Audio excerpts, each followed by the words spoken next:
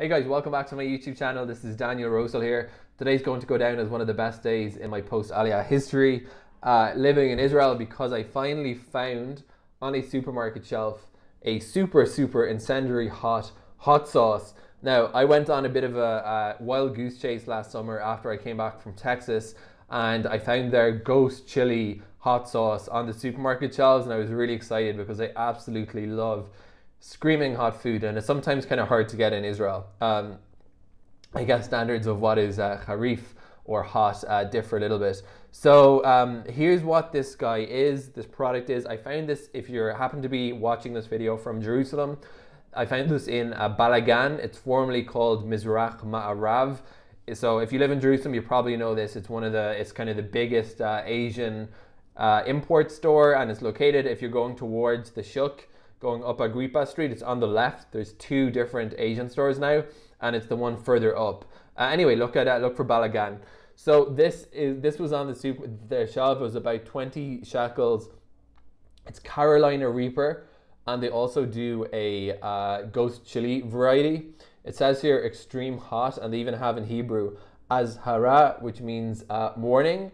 Hafilfel achi charif ba'olam lishtamesh b'tipot midodot. So it says it's the hottest chili in the world. Use this like one drop at a time, basically.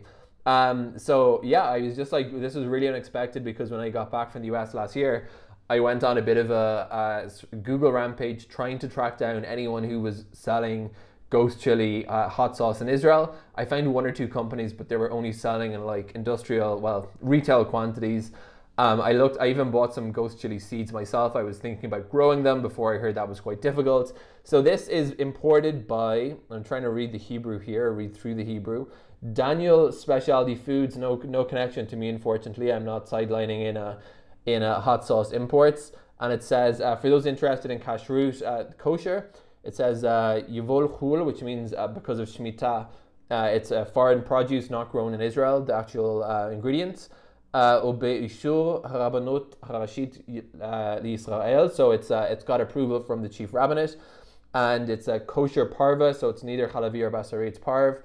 And I'm trying to read the actual hechsher here. It says Badat Bet Yosef, so that's the kosher standard. I'm not so strict about kosher that I personally usually read these details, but just for anyone else who is a hot sauce fanatic who is keeping kosher, I'm going to try get that into focus, and not really having such an easy time. There we go.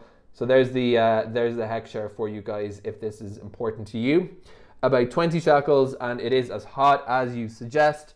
I couldn't finish this video without trying some. I just had some on rice. I'm going to put a few. You really have to use this stuff one drop at a time. I'm going to start bringing this round with me, and so I just put a few drops on my pita bread here.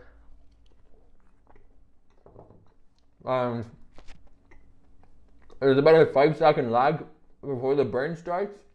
Wow, really hot stuff. I can't wait. Okay, it's it's hitting intensely now, but I love it. After like a few minutes of like your mouth being on fire, for me it just like clears out my whole breathing airways. That's why I love it. Anyway, it's great fun.